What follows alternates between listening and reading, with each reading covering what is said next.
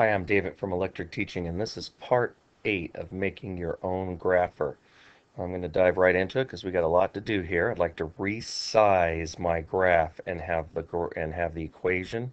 Excuse me, I want to resize my grid and have the graph and of the equation move with it or regraph with it.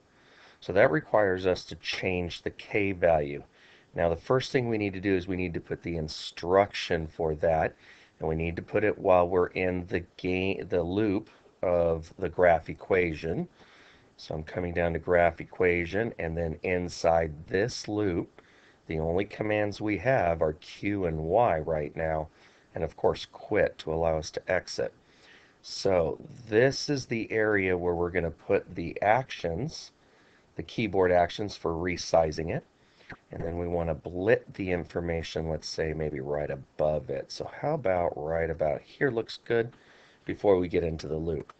So quick comment, this is the resizing instructions. Okay, resizing instructions, that's the resizing of the grid, that is, the resize of the grid. I don't want to say resizing, how about just resize of grid instructions?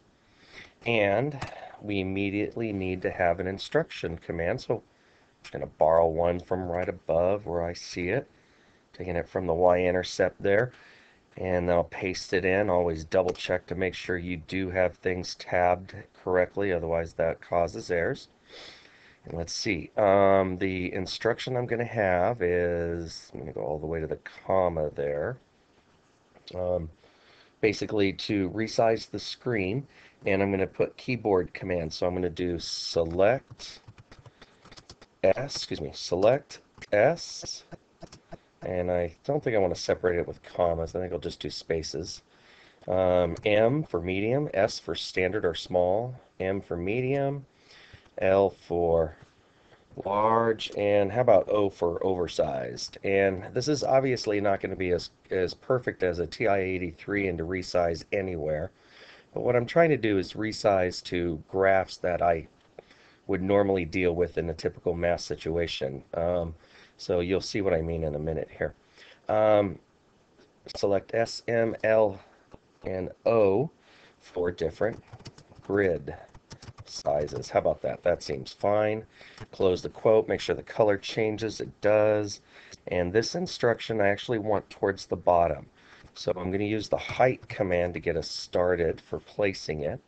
And I want the instruction to be, let's say, right above the y equals command. So I think the y equal command, as I recall, starts at about 30 pixels off. So if we put this one maybe, oh, I don't know, as high as, oh, let's try 70 pixels. Should be able to easily see it, and I don't think it'll conflict with anything there. So that gives us the resize option. Resize option. Now I'm going to come down here, or gives us the instruction, I should say. Now I'm going to come down here and add some instructions for resizing grid, which basically means calling up a new graph, the new K, and then calling up the graph equation again to take us right back to where we are. So LF, a little comment here first. So these are the resize commands. Okay, resize commands, and we're going to do an LF event key double equal K underscore S. I want to be able to come back to the standard one that I had before. So I'm basically calling up what I already have. If they hit the S key, it just refreshes the screen and keeps it keeps the same standard size. Or if I'm at a different one, it'll come back to this size. I want to call up the graph paper command.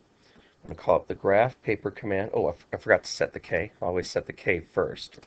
So we're starting with K equal 25, K equal 25. And so I'm just going to send that K and that K back to the graph paper. So I'm going to come all the way back up to where I have my graph paper command, just double check, and I did. It passes only K. I want to double check what it passes so I don't cause an error. Come back to the equation and pass the K I've just reestablished to be 25. I also want to graph the equation. I want to graph the equation. So that's the graph EQ, and it really bothers me that I didn't capitalize the graph paper there, but capitalize the graph EQ. Sorry about that. That's got to annoy some people out there as well as me. I apologize for that. So we got graph EQ, and it passes two things, the equation, then the K.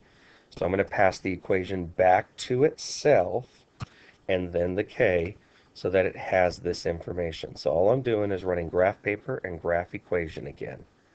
To be sure this works, and before I do any copying and pasting and making the rest, let's run it. Okay, so got it up on the screen. Got it up on the screen, and I want to do something with a nice curve to it. How about, L log 10, so log of x. Okay, so there's the log of x curve, but what if I wanted to see higher y values? Obviously, this doesn't hit the first value until 10. That's the x, excuse me, yeah, x equals 10, it produces 1, which is the exponent of 10 to the first. If you don't know that, that's how this graph is made. So let's try hitting the S key and just see if everything restarts. And seems everything worked. I'm going to check the shell. Yeah, seems everything worked. I'll close it. Okay, and I did not get the system quit that I usually get, so maybe something did happen. I'm not positive.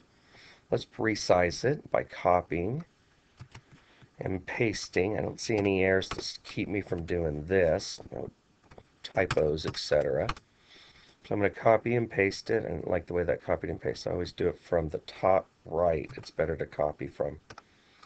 And then paste and paste. Let's see, we wanted M, and when I choose a K here, when I choose a K, this is very, very, very important. K has to be a factor of the width and height. So what I tend to do is I make everything over here factors of 100, and then just make sure my width and heights are in hundreds, and therefore they're factors. For instance, 20. And right here, 10. And right here, 5. All of these are factors of 100, therefore factors of anything in the hundreds. We'll do the 10 as the large L, and O for the oversized one with K with 5 pixels per grid line. So that'll give us quite a few X and Y coordinates to look at. So let's try this again. Let's try, how about N for the natural log of X, and let's multiply it by X to really stretch it out. Again, I'm a math teacher. I tend to like having fun with these. And so you can see we've got a nice looking curve here. I'm going to hit some keys. If I hit M, it resizes, but I'm not sure if it redid the graph correctly. L, that looks better. O, so let's see, L, M doesn't look right. That's interesting. S is right. M, so, let's try another graph real quick. So I'm going to hit Q and resize it. Let's do x times cosine. Try that again. Whoops. All right, let's do x squared. That just worked out to be there. So let's do S, M. Yep, we do have an issue with M. I got to check that out. L and O. And I recognize what the issue is right here. See how the vertex is off on both? I believe after all the comments I've made about making sure my factors are consistent, that I didn't do that somehow. So I'm going to try to fix that problem and make sure that it works correctly. But that's basically what's going on there, is that this wasn't a factor, or M is seeming like not to be a factor of my width and height. So I'm going to come back up, check my width and height, and it does seem to work. So that's interesting. I'm going to have to investigate a little bit more on that. And then on the next part, we're going to start plotting points. We're going to start plotting points. And I'll come back with a resolution to why that didn't work for M. That's interesting. So let me just try real quick. 50, I don't know. I really don't know. I think we're going to have to take a look at that. I'm David from Electric Teaching, and I hope you're enjoying this.